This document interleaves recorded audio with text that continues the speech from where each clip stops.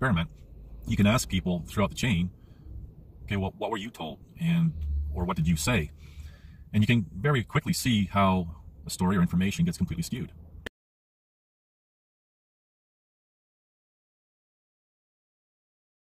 In mind that my whole 7-year nightmare, this whole thing started with a false accusation. So the initial statement or story was fabricated to begin with. And if you tell the truth in the telephone game and it gets skewed, can you imagine how much worse it is when it's a lie that starts this chain? Anyway.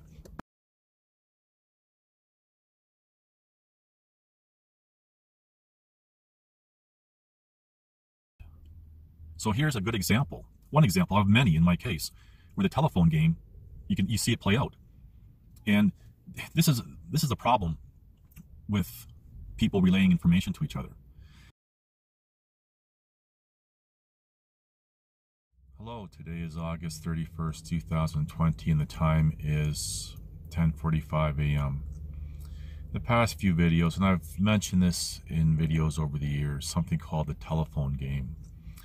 And this is going to tie into something else towards the end of this video. Now, the telephone game, for anyone who doesn't know what that is, it's basically someone on the telephone tells someone else a story, and then that person who received that story calls someone else on the telephone, and eventually the story becomes completely distorted. Now, there's experiments that have been done, and I've been part of these experiments in post-secondary, where you have a room full of people and one person begins by making a statement to the person beside them. And actually, I was in one of the experiments, I was that person. I made a statement. That person beside me then relates that statement to the person beside them. And as the story moves around the room, it eventually gets to the end person directly in front of me. And it's interesting how most of the times the original statement is not even remotely close to the original statement. And this is what the telephone game means. And you can try this actually for yourself. There's, people do it at parties sometimes. Anyway, the reason why I'm highlighting this is because someone had pointed out to me in my silent video 2 screenshots. And the one screenshot states, and this is from the original police report, I guess that was taken May 4th or May 5th, 2013, saying that I left the position. Now, what's interesting, when you go through the disclosure package, pick one, there's 4 different versions of it, I was terminated from my position. So we go from my leaving to being terminated, both based on the false narrative of the female. And you pick one false narrative because apparently it changed, and I highlight that in that silent video. So this is the problem when people tell a story and it gets passed around and it becomes completely skewed. And that is simply in my case alone. And when you try to highlight to someone, say within that chain, that no, the version that you heard is not accurate. Maybe at best there might be a fragment of truth, but usually by then it's the whole narrative is completely skewed. And how people, when you try to explain something to them, they call it cognitive dissonance, or their feelings are too ingrained into the conclusion that they formed. Pick something, and when you try to explain to people, they may even look at it from their perception. Well, we're disagreeing on this, not realizing that no, it's not a disagreement, it's trying to explain some facts. And this is why it's also important for people not to share their opinions, their theories, their beliefs, their desires, and whatever else. These are all called personal fictions.